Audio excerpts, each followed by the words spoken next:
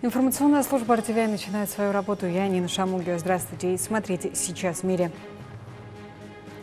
Владимир Путин надеется на здравый смысл европейских лидеров. Российский президент отреагировал на решение глав государств и правительств ЕС в течение недели подготовить новые экономические санкции в отношении Москвы из-за кризиса вокруг Украины.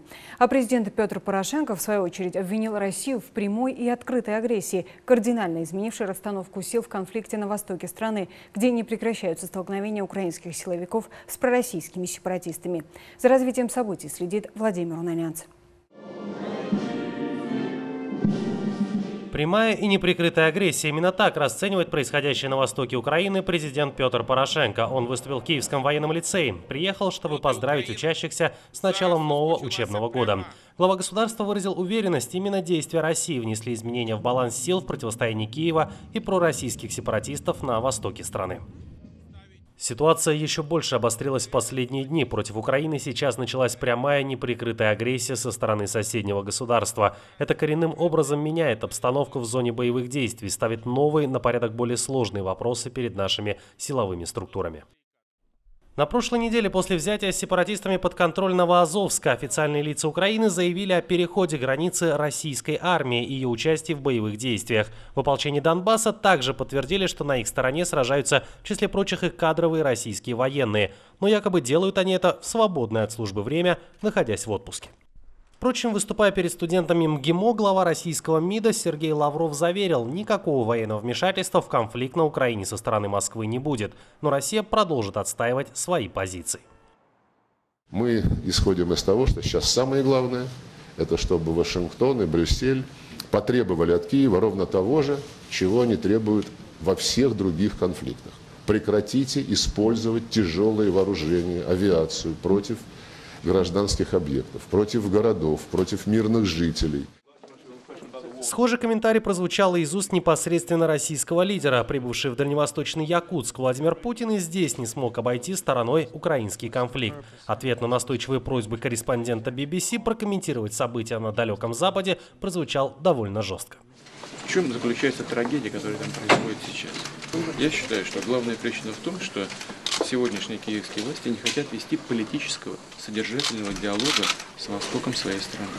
А вот на Западе считают иначе. НАТО признало в действиях Москвы акт агрессии. В частности, представитель Латвии заявил, что в распоряжении Североатлантического альянса имеются факты, которые свидетельствуют о том, что между Россией и Украиной началась настоящая война. На этом фоне НАТО собирается разместить 5 военных баз в Восточной Европе. Новые военные объекты будут размещены в Польше, Латвии, Литве, Эстонии и Румынии. Правда, речь идет не о полноценных базах, а об инфраструктуре для поддержки создаваемых сил быстрого реагирования численностью до 10 тысяч человек. Окончательное решение будет принято на саммите НАТО в Великобритании. Владимир Унанянц, RTVi. Американские сенаторы призывают администрацию Барака Обамы оказать Украине военную помощь.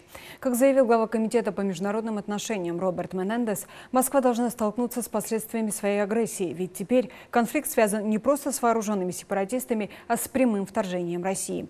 Эту идею поддержал экс-кандидат в президенты США, сенатор-республиканец Джон Маккейн. Американский ястреб считает, Москву нужно приструнить сильными санкциями. И намерены помогать Киеву оружием в Германии. Министр обороны ФРГ Урсула фон дер Ляйен считает, между Россией и Украиной сохраняется возможность политического диалога. А вот Ираку Германия готова помочь, поскольку вторгшихся в эту страну джихадистов можно остановить только силой оружия. Главы Минобороны и МИД ФРГ заявили, что Берлин намерен поставить вооружение и военное оборудование для 4000 бойцов курдского военизированного формирования Пешмерга. Исламисты действуют с беспощадной жестокостью. Именно поэтому международное сообщество должно защитить тех, кого преследуют. Мы направим военную технику, включая оружие и боеприпасы Пешмерге. Мы тесно координируем свои действия с нашими партнерами. Если нам не удастся остановить группировку «Исламское государство», хрупкий порядок на Ближнем Востоке окажется под угрозой, и последствия как для региона, так и для Европы окажутся колоссальными. Нам нужен международный пакет мер, чтобы остановить вербовку боевиков и финансирование исламистов. Дипломатические усилия будут работать на полную мощность. Запад готов помогать Ираку, но не Сирии, также столкнувшейся с вторжением джихадистов. США и ЕС поддерживают требования светской оппозиции об отставке президента Башара Асада, но тот уходить не собирается. Недавно Асад был переизбран на 3-й срок, а теперь принял присягу и нового правительства. Ключевые министры прошлого Кабмина, премьер, глава МИД и министр обороны остались на своих постах. Однако экономический блок и еще несколько ведомств сменили хозяев. Впрочем, представители несистемной оппозиции, бойкотировавшие президентские выборы, в состав нового правительства не вошли. В своем выступлении перед министрами Башар Асад призвал их извлечь урок из прошлого и подчеркнул необходимость восстановления порядка в Сирии. Правительство должно обеспечить новое видение, избегать негативных моментов прошлого и завоевать доверие граждан открытостью и надежностью. Одна из главных задач – восстановление регионов, пострадавших от атак террористов. Израиль экспроприирует небольшой участок территории на западном берегу реки Иордан. В Иерусалиме решили национализировать 4 квадратных километра в районе поселений Гуш-Цион южнее Вифлеема. Как заявляют представители Израиля, это станет ответом на похищение и убийство 3 еврейских подростков, произошедшее на западном берегу в июне. США назвали решение о конфискации земель контрпродуктивным. Это, как считают в Америке, помешает достижению мирного соглашения с палестинцами. В Вашингтоне выразили надежду, что Иерусалим пересмотрит принятое решение. С критикой планов по экспроприации выступили и в самом Израиле.